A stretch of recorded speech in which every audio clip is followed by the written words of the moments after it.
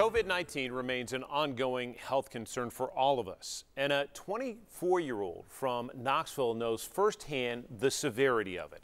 Here is 10 News anchor Russell Biven with his story. In April of this year, the coronavirus spread through most of the Dalton family. Everybody except for my dad. Most had minor symptoms and were fine. That was not the case for former CAK and college football player Patrick Dalton.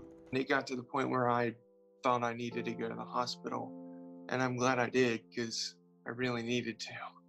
On Easter, the 24-year-old was transferred from Tenova at Turkey Creek to St. Thomas West in Nashville.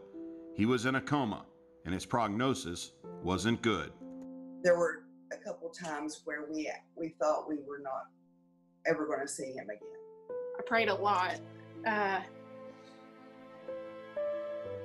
I prayed I wouldn't be a widow at 23.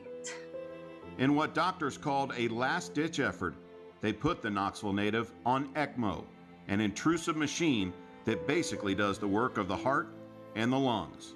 His vitals got under control really quickly on ECMO. These are people who sent their support physically. As people from all over the world began to hear his story, the support was beyond measure.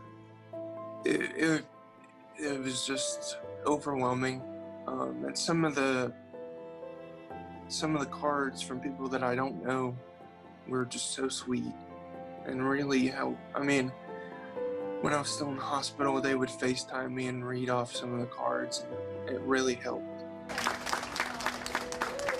After 42 days away from family and friends, oh, they're on their way. Patrick was finally released from the hospital.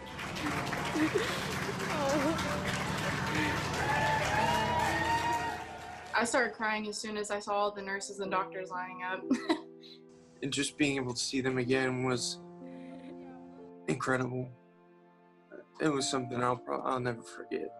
Patrick says his faith also played a huge role in his recovery, and the experience changed his perspective forever.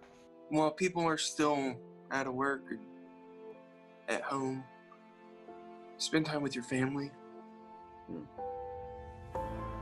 Even if it's just watching a movie together.